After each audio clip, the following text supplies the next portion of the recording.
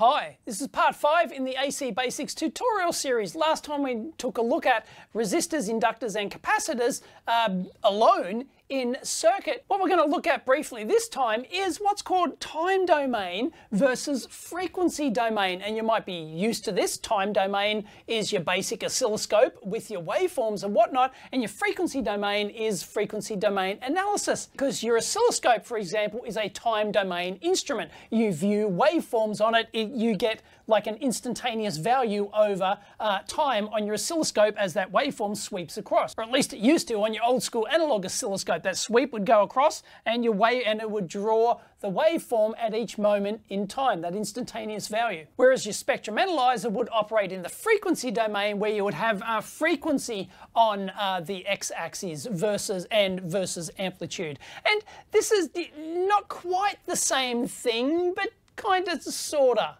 When it comes to AC circuit analysis, a time domain and frequency domain are just two different ways of looking at and analysing your AC circuits. In this particular case, we've got L, C and R in here, so we've got just all in series with an AC generator here. So this is a time domain and this is a frequency domain circuit and analysis. And there's pros and cons with both approaches. Similar to how your oscilloscope works, think of time domain AC circuit analysis as working on instantaneous values, and so you can use these on circuits that are transient circuits, for example. You'll see that in the time domain, the circuit elements are represented as their actual L, C and R values, so resistance in ohms, inductance in henries, and capacitance in farad here, and then you've got your current flowing through that. Whereas frequency domain over here, we've moved over to a phasor representation instead of an instantaneous value representation. In this case, we're dealing with phasor representation. So we've got the angle, so we've got the magnitude and the angle here. We have an instantaneous value. You saw this in the previous video. The instantaneous value, which is a small v, equals V max, which is the peak voltage of your waveform, sine omega t. Now, omega, of course, is lowercase Greek letter omega, and that means 2 pi f. And the units for that are in radians per second, which is not an angular velocity, it's actually an angular frequency in AC circuit analysis, as opposed to maths, which we might call it angular velocity, but that's not the case here. So in frequency domain analysis over here, we use, instead of using the instantaneous representation, these two circuits are identical. So this 141 sine 500 t, which is 500 radians per second, this is going to translate over to 100 angle 0 over here, and then the radians per second will then translate into these values here when we look at the L's and the C's. But basically this is a phasor representation in polar form. So of course V max is the peak voltage. If it's 141 volts and you multiply that by 0.707 from peak to RMS, and you're dealing with an RMS value here. Hence why this is useful for steady state fixed frequency stuff. And in steady state, you can simply work in like RMS values. And because of that, we're no longer talking in terms of farads and henries here. We're talking in terms of capacitive reactance and inductive reactance that we looked at in the previous video. So that's a complex form. So minus J, 100 ohms, is equivalent to 20 microfarads at the particular radians per second that we're dealing with here. And likewise, the inductive reactance over here is positive J 25 ohms. Remember from the previous video, reactance is in ohms. So yeah, basically we're just dealing with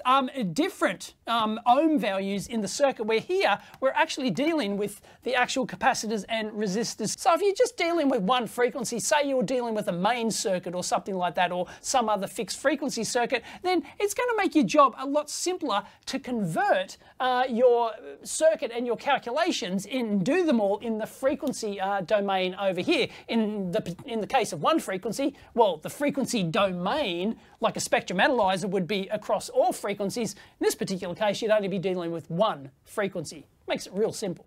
So the forms that you're going to be using, and we won't go into mathematical detail of all this kind of stuff. It's out of the scope of this video, but it's basically voltage as a function of frequency here. And then over here, you've got an instantaneous voltage as a function of time. Hence time domain versus frequency domain. So converting between a time domain and frequency domain is really easy. We just use the reactance formulas that we had in the previous, that we looked at in the previous video. Now, of course, ohms is going to stay the same because it's a linear component that that isn't affected by frequency. So our 10 ohms simply becomes 10 ohms over here. Nothing changes. But our 20 microfarad capacitor, remember our capacitive reactance formula here is minus J1 on omega C, and omega in this particular case is 500 radians per second. I've just picked that value because it comes out to a nice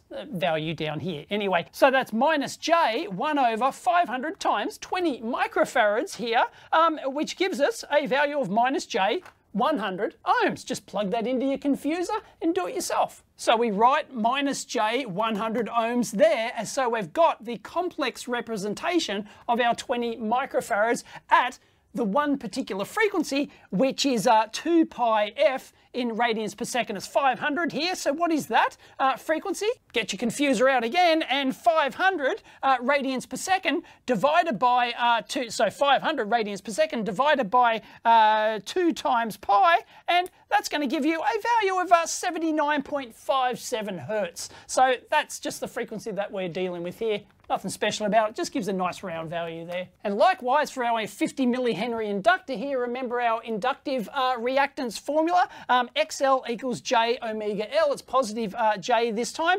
So that's just 500, which is our radian angular, our omega radians per second value there, times 50 millihenries. That gives us our J 25 ohms. So we write that in our polar form there, J 25 ohms instead of 50 millihenries. So how do we solve for the current flowing in this circuit? Well, it's a series circuit, so it's just the voltage divided by the total resistance here, or because we're dealing in terms of complex reactances here, total impedance. And we'll do impedance versus reactance in a future video, but to briefly explain the difference here, impedance, which is denoted by Z, so we're going to talk impedance down here. Impedance is basically reactance plus resistance. So the total reactance here plus the resistance is the impedance. That's the difference between impedance and reactance. Reactance is just the inductive component or the capacitive component on its own with no resistive element in it. But because we're dealing with an entire circuit, we're talking about the whole circuit impedance. So it's the circuit voltage, which is 100 volts with an angle of 0 because we've deemed it so.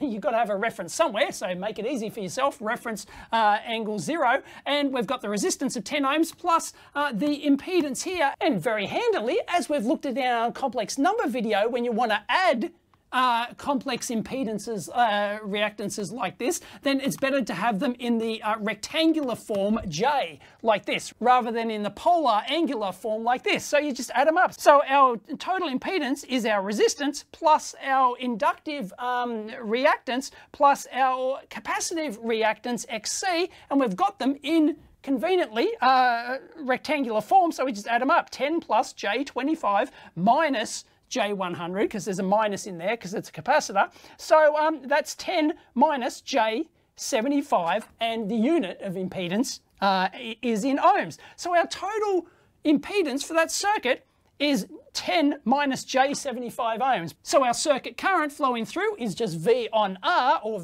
voltage divided by the impedance. So I equals voltage divided by the total impedance here, and we've got these in polar form. Remember from our complex number video, when you want to divide numbers, it's easier to have them in polar form like this than it is to have in rectangular form like this. So what I've done is use my confuser here, which has, that's what those R to P and and P to R buttons on your calculator do. I'll put that up here, a screenshot up here. You can see that that's what they do, polar to rectangular. Watch my complex number video for that.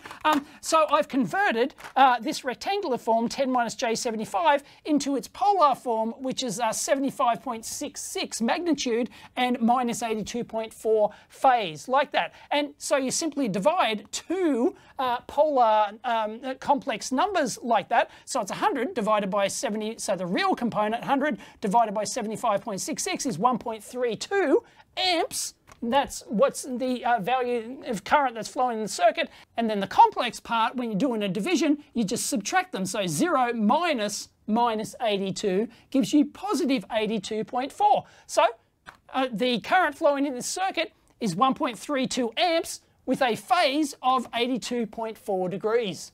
Beauty. So a polar diagram is just a phasor like that of the 1.32 amps as the magnitude, and the phase angle is positive 82.4 degrees, like that.